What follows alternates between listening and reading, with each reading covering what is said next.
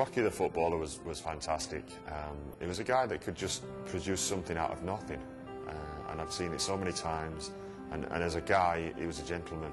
He was a really nice guy, friendly, you know, always smiling and always had time for anybody. I think you could tell a lot about what he was like as a person by the way he played the game. You know, wholehearted, honest, lend a hand to somebody in trouble on the pitch and off it.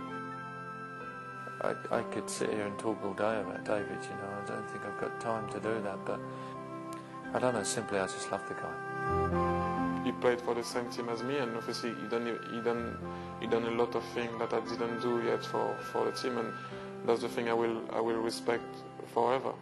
He wanted to win, not only in his football, but I think later in his life he really wanted to conquer this cancer, and he gave it his best shot, and unfortunately it wasn't to be.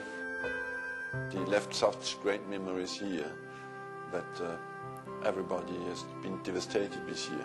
We had a terrible season in that aspect. We lost Geordie Armstrong going out here and training and died.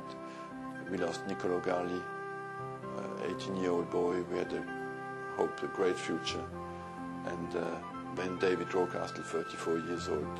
It's unbelievable what happened this year. It just looks all young people who die so early, and you cannot do anything about it.